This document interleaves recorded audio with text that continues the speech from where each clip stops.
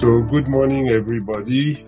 My name is Emmanuel Bonnet-Jailly. I am a faculty member in the School of Public Administration at the University of Victoria. And I am the lead for Borders, 21st Century Borders, which is the grant that allows us to give life to Big Lab, or the Borders in Globalization Lab here at UVic.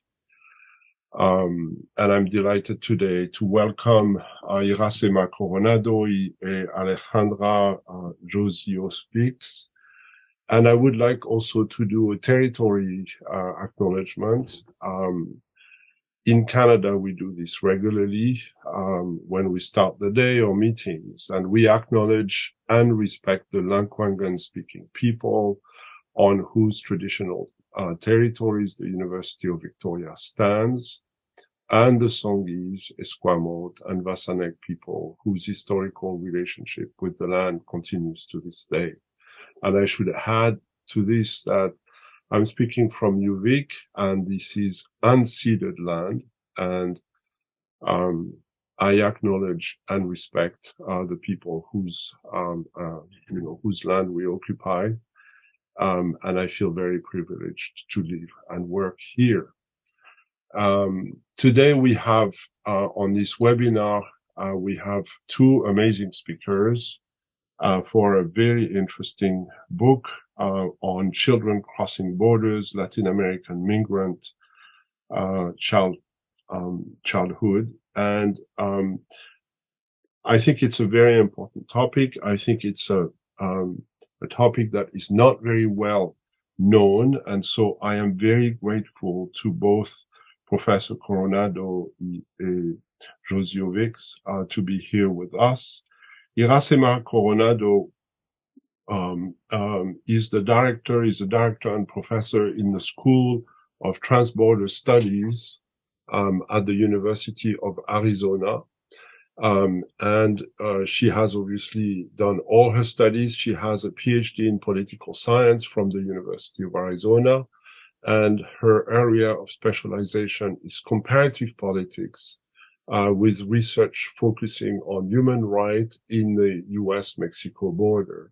She is the author of a number of books, of which we can mention Fronteras No Más, for instance, and she is the author of a number of articles, for instance, Digame Policy and Politics on the Texas Border, and so on and so forth. Alejandra Josiowicz is a professor and a fellow at the Institute for Language and Literature at the University Estadual do Rio de Janeiro. She has a PhD from Princeton, and she's published a number of articles and books, which I can't mention here, but certainly she is going to present us today with this new text that they've worked on together, and which is called Children Crossing Borders, Latin American Migrants' Childhoods. And with that, Alexandra and Irasema, I give you the floor. Thank you very much for being with us today. Well, thank you very much, Emmanuel, for that very generous and kind introduction. Buenos dias, bom dia, guten morgen, bonjour. I too speak to you from Arizona State University in the land that is also unceded. This is the traditional homelands of the Tohono O'odham, the Yaqui, and the Pipash peoples. We're very proud of the fact that Arizona has 22 indigenous tribes, and we here at ASU are very open and very inclusive in working with our indigenous brothers and sisters. So thank you very much for that opportunity. So let me tell you a little bit about the history of how I got involved in this book on children.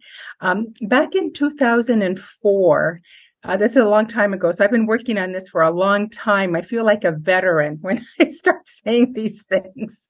In 2004, the New York Times published a picture of a little girl who was at the time 5 years old. Her name is Karen Tepas, and Karen had been deported. And the picture that the New York Times showed was Karen being escorted by the Border Patrol to Mexican government officials who work for an organization or an institute called the Desarrollo Integral de la Familia, which is a Mexican government organization that deals with children's issues. And I thought to myself that this was just a horrible example, a horrible experience where this poor little girl, without her parents, being deported from the United States into Mexico.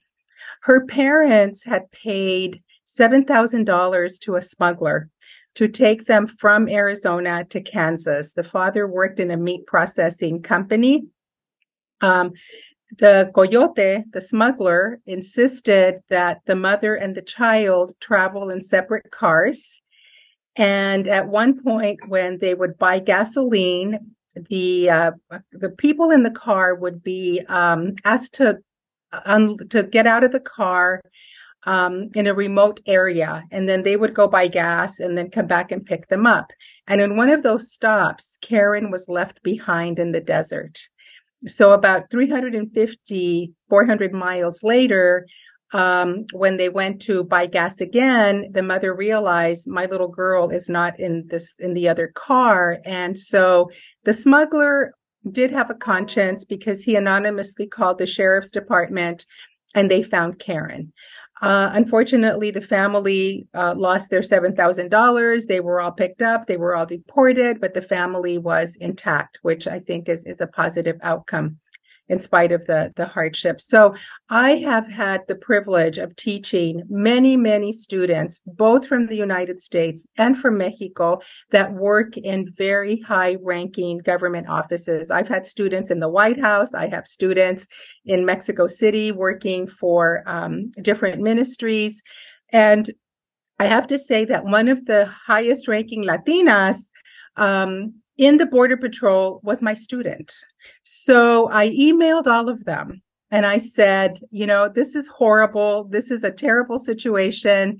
If anything, please do something about it in your different respective roles, working for foreign ministries, working for the United States Border Patrol. Do something so that this is not a daily occurrence on our border, because it was a very heartbreaking story. So that's how I got involved in working with children. Fast forward a couple of years later, a former professor of mine, Donna Guy, introduced me to Alejandra, who was working on a book on children. And we joined forces, and we have wonderful, terrific, talented collaborators that have contributed to this edited collection. And so this is how this all kind of got started. And, just yesterday, I read an article where, in Texas, there are thousands of children still in detention without their parents. Many of them are unaccompanied. Many of them have been separated from their families. And I just keep thinking of the heartache, the trauma, the long-term consequences of this separation that this has on children. And I think that both governments and the entire international community needs to do better so that we do not inflict this kind of trauma on children. So having said that, again, I want to thank Emmanuel. I want to thank Maya and the technical team for making this happen. And I want to thank the participants for being here today. And I'll now turn it over to Alejandra, who will introduce the book. And it's been a real pleasure working with all of our contributors. So I'm very happy that many of them are able to join us today. Yes, thank you so much, Irasema, for her introduction, and also Emmanuel for his kind words. And also, I would like to thank everyone here. We have here the presence of Professors Navarro and Valet that were contributors to the book, and so they will speak afterwards. And so maybe I should start introducing myself. I am Alejandra, as Emmanuel said, and I'm an Argentinian living in Brazil. So that is part of a migrant history that I have that also comes from my family, because I am the granddaughter of migrants My grandfather and my great-grandparents migrated. So this is part of my family history. So, and today I'm going to speak to you about this wonderful book. So what I would like to start with is to express gratitude, because a lot of times these kind of projects are not met with enthusiasm, and we were struggling when I met Irasema, actually. So the first thank you is for Irasema because she was so encouraging and supportive of this book, Children Crossing Borders, Latin American Migrant Childhoods. And because, and also to all the other collaborators, because the way in which they have participating in this journey, with seriousness that is so difficult to find, nowadays, and with, rigor and respect. We all collaborated, in a very meaningful way. So I will not mention everyone, but I would like to underline this collaborative dynamic, and also express gratitude because there were also reviewers, and editors, proofreaders at Arizona University Press, for example, the creator of this beautiful cover as well. So I would like to tell you a little bit about the journey that led to this book. So it was a dream of mine to write a book about Latin American childhood that will be published in English and will give more visibility to the dilemmas of children in Latin America. And so I'm going to share the presentation with you.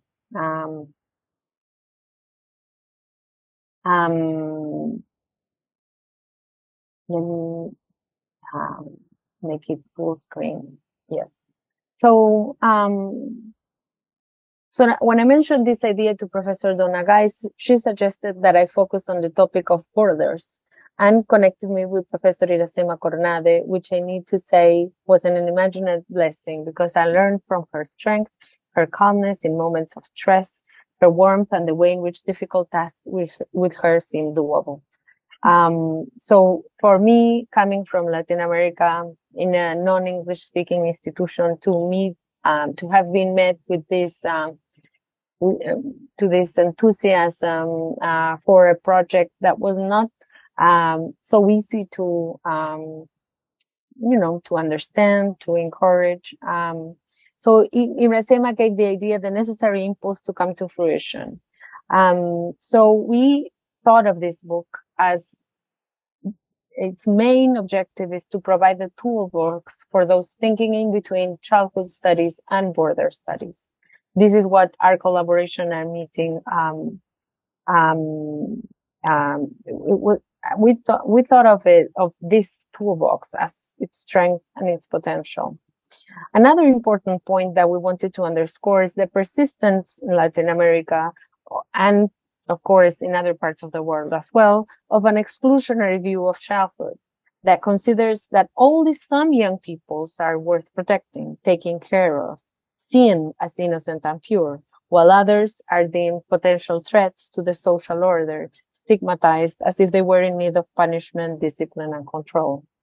Every day we live with that in Latin America, in the news, in communication media, the way in which different children are treated differently. This has to do, of course, with an hegemonic model of childhood and youth that was forced throughout the 20th century through laws, public policies, scientific discourses, and that is intrinsically related with a history of imperialism, social, racial, and gender inequalities in Latin America. Even though different conventions and declarations throughout the 20th century have affirmed the rights, views, and status of all children and young peoples, in recent years, fissures have become apparent, and it's become even more evident as backlash movements have emerged that reinforce racialization, stigmatization, and exclusion, and distort and corrupt the image of many children that do not fit in the hegemonic model of childhood. This has led to the establishment of barriers to the incorporation of immigrant and refugee children, curbing their rights and restricting their possibilities of integration and becoming rightful members of this civic community. So one of the objectives of this book was to show that the challenges that migrant children today face are not completely new. but they are related to the complicated history of imperialism, racial, gender, and social inequalities in Latin America. Another point that is important for us in writing and organizing this book is the importance of considering refugee and immigrant children as autonomous agents. And sometimes even the category of a refugee child is very complicated, right? Because no one wants to be labeled as a refugee. And because we found reading and the different wonderful chapters that we're going to present today, that many times independent children migrants that cross borders are on their own and how they make decisions on their own. And they are participants in society, and their views also need to be taken into account instead of seeing them as purely passive. So children's experiences as migrants, in our view, were capable of questioning hegemonic ideas of childhood as innocent, passive, obedient. So in times of rising xenophobia and prejudice, we also wanted to help. So to provide a real toolbox, right, for policymakers and professionals working with migrant children. So many of the chapters have practical tools and tips, and also life experiences of people working with migrant children, and how they can help children in their search for belonging, rights, and citizenship, making our educational institutions and societies more inclusive, both in the South and in the North, both in the countries that are receiving those migrants and in those that are, quote unquote, sending them. So this is why intersectionality and the colonial theory are so crucial to this book, because this book, so since the beginning of the process, we needed to think how childhood cannot be thought of without considering race, class, gender, geopolitics, and age, right? And so when we think about identities, we need to go beyond dichotomic and hierarchical conceptions. So the third and last point is connected to this. So I'm sorry, I should have shown this before. So this is our theoretical frame, right? The intersectionality, the colonial theory, and transdisciplinarity that were very important for us in thinking about this book. And this I want to make this point because it's very, very important for us in the collective dynamic that we thought for this book, was that it was very interdisciplinary and also decolonial, because we wanted to give more visibility to knowledge production, theorization, and research done in the South. And so this is why our book has a variety of accents, right? Because it doesn't fit into one very easy, to sell frame, because it has different particularities, because it has different accents. And we wanted to showcase that as one of our strengths. Because it was mainly written by Latin American and Latino women academics and researchers. If you see, we are all women. And this is not something we planned, right? We did the call for papers, and we were women that were thinking about children. And this was not by chance, because there is a history of Latino and Latin American women thinking about children in Latin America and in the US. And so women have a role of protagonism here. Because we come from various linguistic backgrounds, native Spanish, Portuguese, French, and English speakers, diverse academic disciplines, and sharing common interest in the well-being of children. So that is what I wanted to say. I want to express gratitude to everyone that's here. And so I'm going to now stop here and let the authors share their views. And we can also, I have a little bit to say about the chapters whose authors are not here present, and Irasema also can comment on those chapters. But or Irasema, do you want to go by order? Yeah, let's do that. Chapter? Yeah, okay, so I'll share my presentation again in that case. Yeah, and I can. Okay, so let me see. We can go to the So next our book slide. has 3 sections. Do you want to speak, Irasema? Go Yeah, ahead. so this first section deals with educational experiences on the borders. Kathleen, unfortunately, cannot join us today. Kathleen has done a lot of work in Mexico, working in schools where she has found U.S. citizen-born children of deportees, families that decided that because they were deported, their children were going to come with them. And so Kathleen looks at the challenges that they face because many of these children do not speak Spanish. Or if they do speak Spanish, it's not academic Spanish. They've never gone to school in Spanish. Many of them struggle with the language. They also struggle with integration in the school because they're seen as the other, those who went to the U.S. or who were born in the U.S.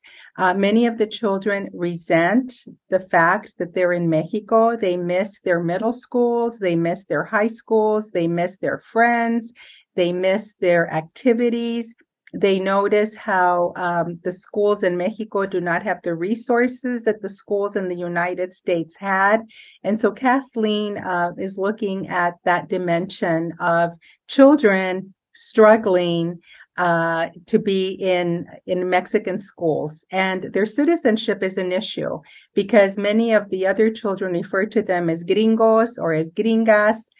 It's a derogatory, it's not really a mean way, but it's a way that people refer to Americans in Mexico. And the children feel that that othering is going on in educational processes. Some schools have helps children become better integrated because they become English teachers and they teach the other children English, but they're still struggling with trying to learn Spanish. She also describes how the children don't know the Mexican Pledge of Allegiance. They don't know the national anthem and how all of that is very foreign to them and the challenges they face. And also she talks about the teachers having to integrate students. The other chapter by Marisa Bejarano Fernbaugh, it focuses on a school in the South that is predominantly housing or educating a lot of Latin American immigrants. And she basically has a lot of strategies for teachers on how to work with parents, how to better integrate students.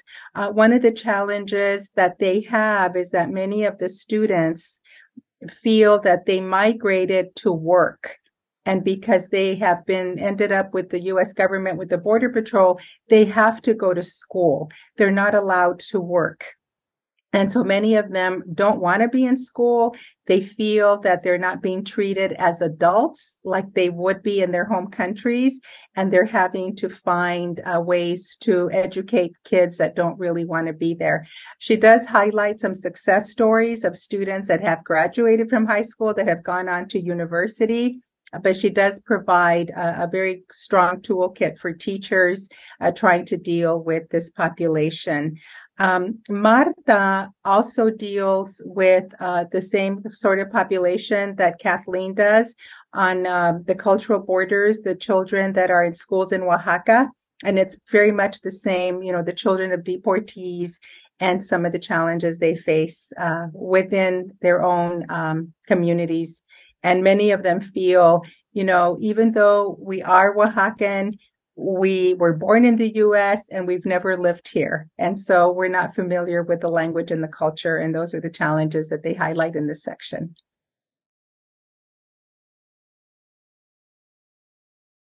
Okay, so Alejandra, you can talk about this section. And then Elizabeth is here. Yeah. Great.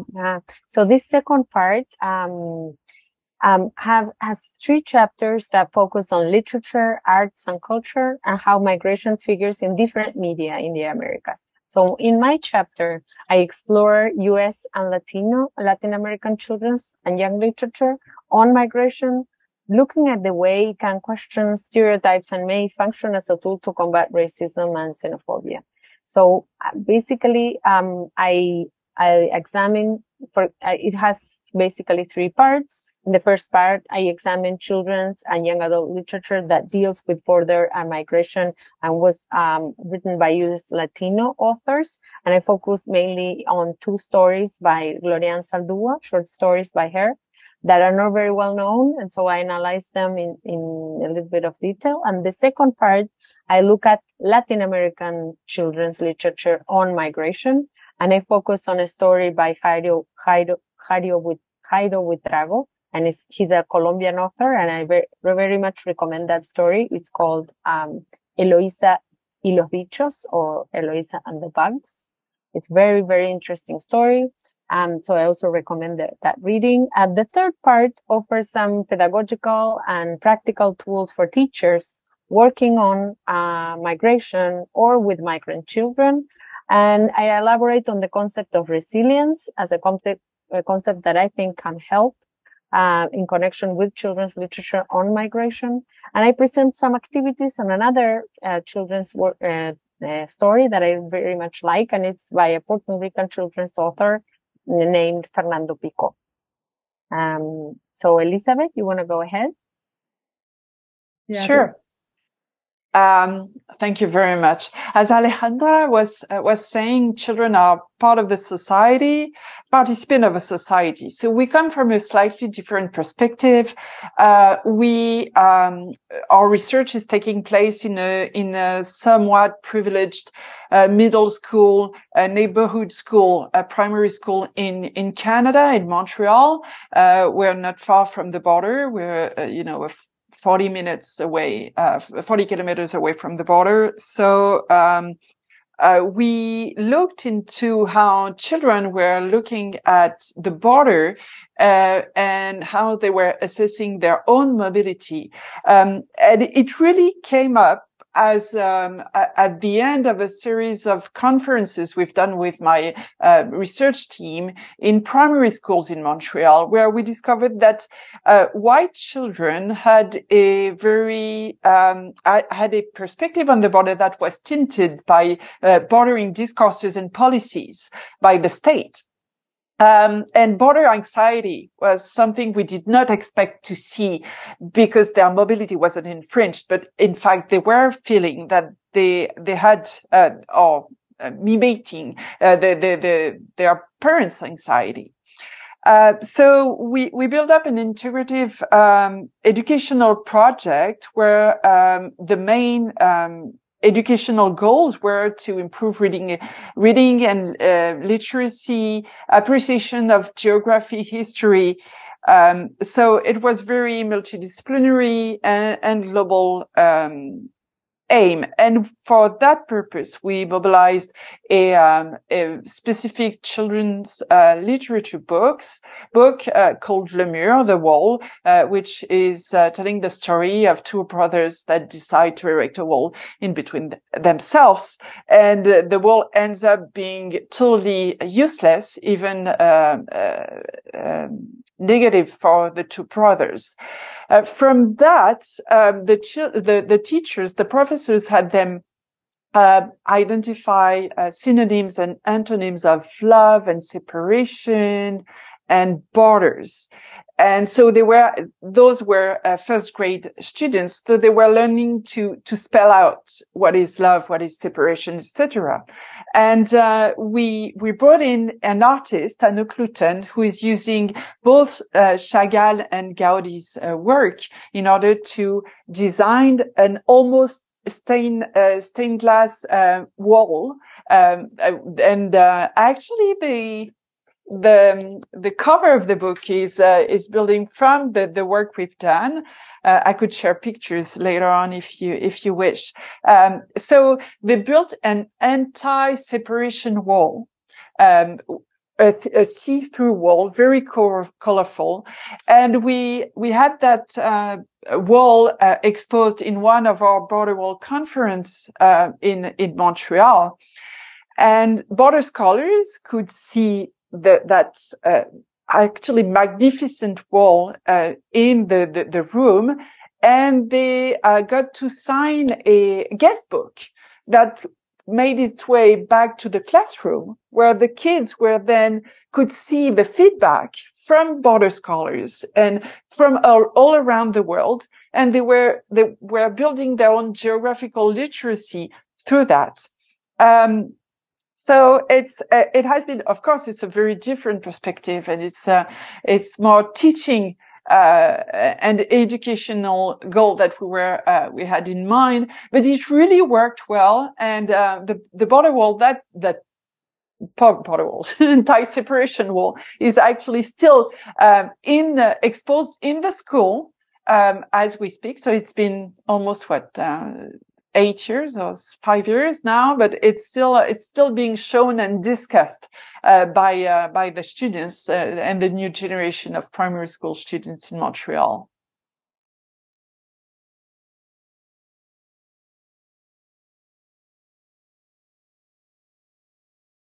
Thank you so much, Elizabeth. So the third chapter in this section is by Valentina Glockner-Fagetti. It develops a case study of a group of unaccompanied Mexican children who traveled across the Sonoran Desert to understand how borders shape and affect the lives of migrant children. And this is the image that originated our cover. Am I right, Irasema? No, it was another one? I can't hear you. No, it was Elizabeth's. Oh, right. It's true. It's true. I'm sorry. We saw, and we have many options, but it was Elizabeth's. It's true. So because the field work included an art project in Nogales, Sonora, Mexico, in which children depicted their understanding of migration through discussion, writing, and art. So Valentina discusses the way in which children confront and challenge borders, contributing to their destabilization, but also to their reification. So as you see, the three chapters were dealing particularly in their section between cultural studies, education, anthropology, or ethnography, and they showed the importance of studying the relationship between children and cultural discourses on children, borders and borderlands, and they problematize the role of borders as physical but also symbolic reality, as well as interrogating and destabilizing the ways in which borders produce children and culture. So our last section is the section on the best interests of the child. I think maybe Irasema would like to comment on that section, so I'm going to wait for her. Irasema, would you like to comment on the third part? Because I think I'm so sorry. I had a situation here I had to address. Okay, so this third part is the best interest of the child crossing. And the first chapter is by Patricia Nabuco Mortucelli, and she looks at refugee children in Brazil, and she looks at family reunification in childhoods. And these are children that are coming mostly from Venezuela and then from other countries. And basically, she talks about the bureaucracy. She works with non-governmental organizations that help refugees resettle in Brazil. And I think in the final analysis, I would have to say that there are lessons to be learned how Brazil deals with refugee children in their country, and how children have a better way of integrating into Brazilian society in many ways. So I know that Lena is here. No, Emily's here.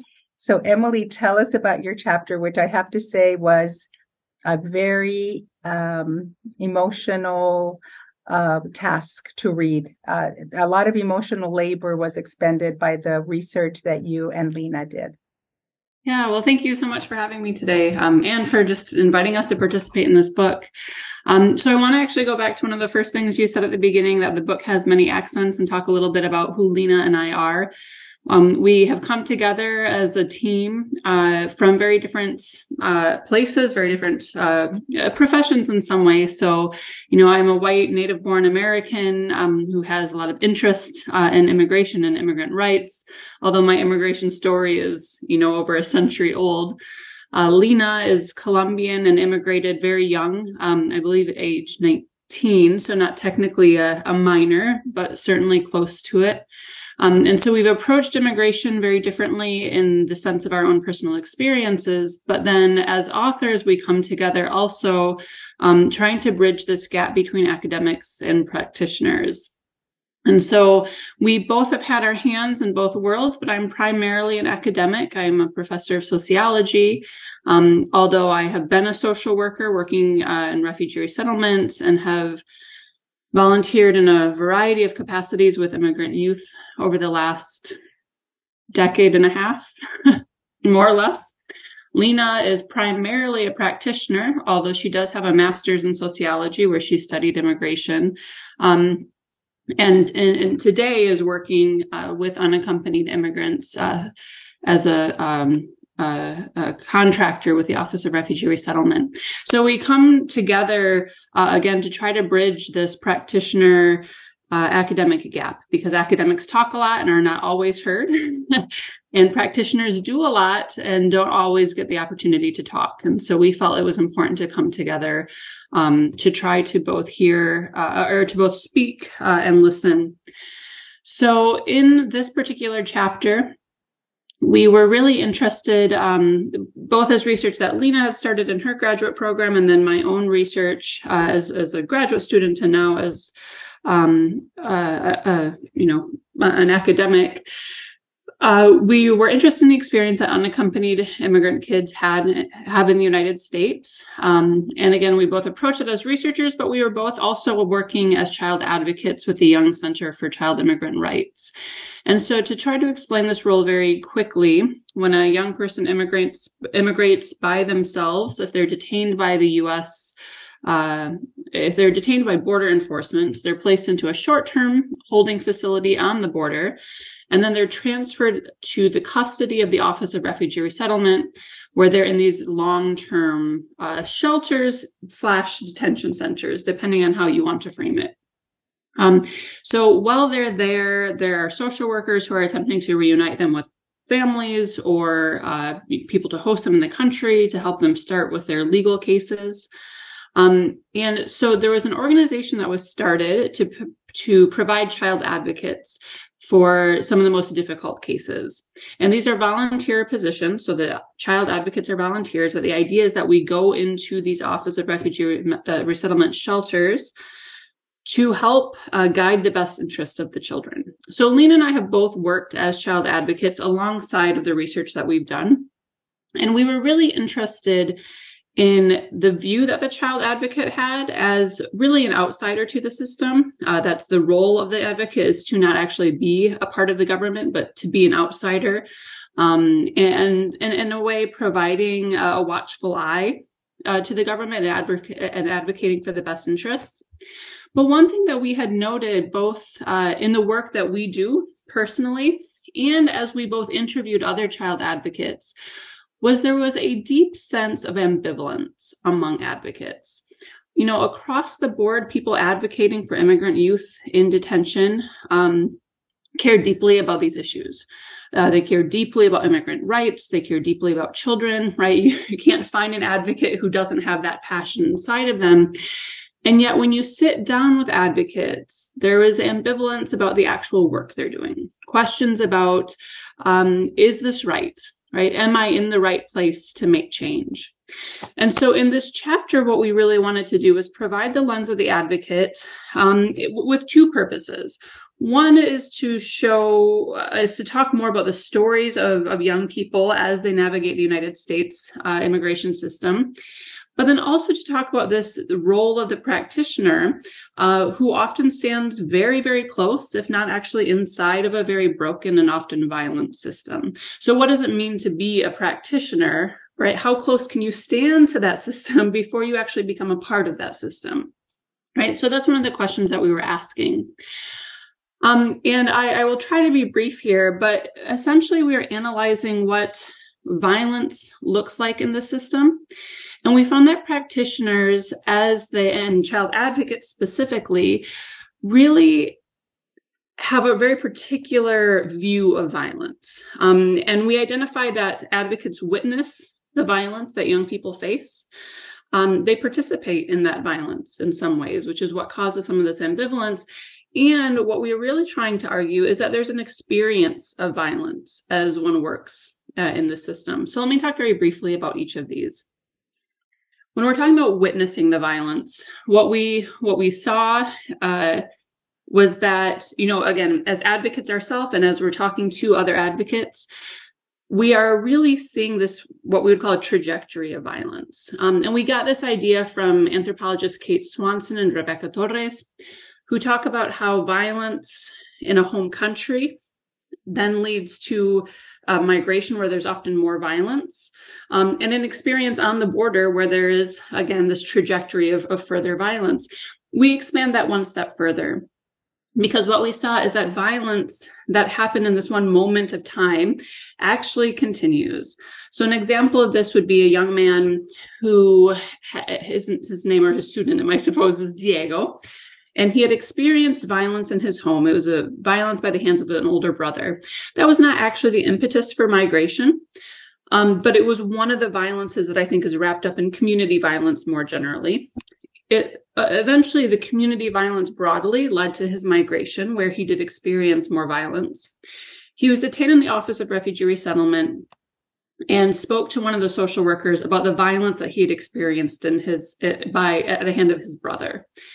Because that was family violence, what that meant is that he couldn't be immediately released to his family in the United States. And he responded to that information out of a lot of anger and had actually a violent outburst himself where he started overturning chairs and was very angry, and was then told that that angry outburst meant it would be even more difficult for him to leave detention. And so we saw this one incidence of violence, again, with his brother, that then expands, it crosses borders, and then it becomes this, the reason that his detention actually lasted for months and months instead of being able to get out immediately. And so advocates would often sit there and witness that trajectory in a very intimate way, right? Talking to this young man, hearing this story, hearing him say he wishes he had never told the social worker what happened with his brother because he saw how that multiplied into further harm for him. And so advocates are witnessing that, and in some ways they find that they're also participating, right? And both Lena and I have had this sensation as we work as child advocates, where we can see, perhaps in this particular case, that detention is harming the child. And yet we can't do anything about it. I would talk to many people who say, I had this impulse to just unlock the door, right? To just open it and let somebody leave because I knew it would be better for them to leave, but I didn't do it. And so in some sense, you get this feeling of again, participating in violence, that you're culpable for this structure that's detaining children in ways that is, again, exerting that violence. There's all sorts of other ways that we found that in very, very small ways, advocates themselves felt like they were participating in violence. This would be things like, a child telling you the story, a very intimate story of trauma, and then turning that trauma into a productive mechanism, right? I can take this trauma and use it for your legal case. And that process itself feels harmful in many cases, even though it has this outcome, perhaps providing some sort of legal relief. It is a harmful way to engage in a history of trauma. And then the last thing that we talk about is this experience of violence. And I want to be clear here that in no way are we suggesting that advocates or other practitioners experience violence in the same way that young people do. That's not it at all. But what we found is that as violence unfolds, there seems to be, and as you're standing close to these structures that are just violent in and of themselves, oftentimes people working in those structures experience pieces of that violence. And we found this very useful, Lena and I, as we were just talking with one another, because there is an emerging conversation about practitioners and social workers and things like secondary trauma, right? So if you hear these trauma histories, then you start to perhaps have your own trauma responses to them. But we felt like something else was happening here. And we felt like it wasn't just this experience of secondary trauma, although that's certainly important, that practitioners actually also experience pieces of violence. And this can be everything from that guilt of, should I just open the door? Why didn't I just open the door? To things like your lack of control in a situation where you're working in a detention center that feels like a prison, and you have, the very little control over this relationship. The relationships that you do form are often cut off without any warning whatsoever. I talk in the book about a very deep relationship I formed with a young man who had several notable disabilities, and was literally, and I spent months with him, visiting him, pouring my own work into him. And then he was taken away one day without any, I was out of town. I had no chance to say goodbye. There was no warning it would happen. And so there are those little pieces of violence that I think people working in the system itself also experience. So to conclude, when we're talking about this violence, I think there's this twofold purpose to it.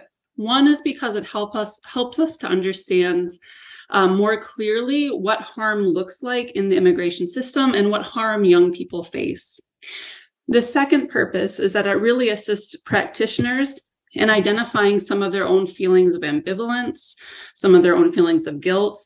And I think supporting practitioners who have the best interests of children in mind is part of the work that we need to do to really help children themselves. So I will end there. Thank you so much for having me today. Thank you, Emily. Yeah, no, your chapter was very emotionally gripping, I have to say. So my chapter focuses on U.S. citizen children of deportees in Mexico, so close and yet so far, because I focus on children that are on the border, mostly in Ciudad Juarez. So the first thing I found was a case in 1937. It's the first case of a family facing deportation. It was an American father, a legal permanent resident mother, and 5 children. The father passed away, and the mother went to seek social services and welfare for her children, and was turned over to the authorities because as a legal permanent resident, she's not allowed to solicit services from the state. And at that point, she was in immigration court, and the judge at that time basically said, we need to take into account the best interest of these children and allow for the mother to stay and to receive benefits so that they're not deported to Mexico. So that was the first case that I found.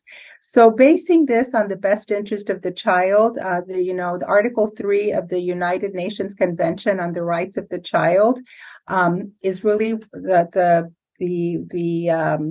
the framework that sets forth the best interest of the child principle. The United States is a party to the convention, but has never ratified this convention. Mexico has ratified this convention, but they have gaps, if you will, in implementing the best interest of the child. So I interviewed a lot of families who had been deported, who had taken their U.S. citizen children with them, and who were now in Mexico. And they articulated the challenges they faced, especially if they did not have dual citizenship for their children. When you're in the United States and you're undocumented and you give birth to a U.S. citizen child, you are highly recommended to register the birth at the Mexican consulate. That way your child has dual citizenship. If you don't do that, and you're deported and you take your child with you, then that child is not allowed to obtain certain benefits. And becoming or obtaining dual citizenship in Mexico is far more complicated and far more costly. If you do it at the consulate, it's $14. If you try to do it from Mexico, it is like $400. And so one of the things that I learned from these families were the challenges they had registering their U.S.-born children in schools, getting vaccinations, getting health care through the Mexican government system because they were not Mexican citizens. So that became a challenge for them. Many of these children wanted to attend schools in the United States. And some of them do if they have a family member who accompanies them across the bridge, drops them off, takes them to school, and then takes them back home to Mexico. And that is something that all the parents wanted. They wanted for their children to be educated in the United States, and they felt that school districts needed to provide transportation, accompany them from the bridge to the schools, and then bring them back home to Mexico in the afternoon. It's one of the recommendations that I make in the book. The other recommendation that I make in the book is the need for binational visiting spaces where people who, for whatever reason, cannot cross the border can meet in a dignified manner, can meet for an hour, can meet in a place that offers, space and dignity and privacy for them to interact. And that's not possible. That's something that families have requested, a binational meeting space, because right now, the only opportunities that they have to see their relatives on the other side are these hugs across the border events that are sponsored by certain non-governmental organizations in El Paso in collaboration with the Border Patrol and Homeland Security. And families can come together for 3 minutes. And they can hug, they can, visit, but it's only a 3-minute visit. And then they need to each go back to their respective side of the border. So that's something that they really advocated for, was opportunities to visit their families on each side of the border. The last chapter is a very touching chapter because it deals with Bolivian children who have been exploited in Argentina as laborers, and they work in workshops in the garment district, in vegetable farms, in stores, and as domestic workers. And Marianés talks about the Argentinian government's role in protecting these children. And then she examines the need for children to go work and help their families in Bolivia. It's a very, very gripping and touching situation of child labor exploitation in that part of the world. So that concludes our book presentation. We look forward to your comments, to your ideas, and to how we can move this work forward in the policy world and make some meaningful changes. And I want to thank all of you for joining us.